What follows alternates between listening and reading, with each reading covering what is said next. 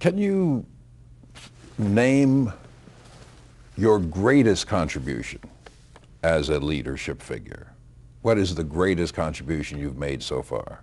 I think probably if I were to define what might be the greatest contribution, it is in understanding the institution that connects black and white, and that is the church, and building models where whites and blacks from all over America come to New York and with one question in mind, whether they're church people, whether they're banking groups, Fannie Mae, or any of those institutions that are doing funding in minority communities, they want to know, is this possible? Can it be done, not just in New York?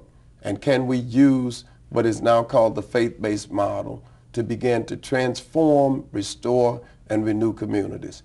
And I think my greatest contribution is to be positioned well so that whether it is the president or the governor or mayors or corporate heads or bankers are coming to an environment and saying, if you've done this, how can we do the same thing in other communities? Because ultimately the strength of America will be determined by its ability to restore and to rebuild these communities, because the center cities are still going to be considered the places that will define what happens in any metropolitan complex.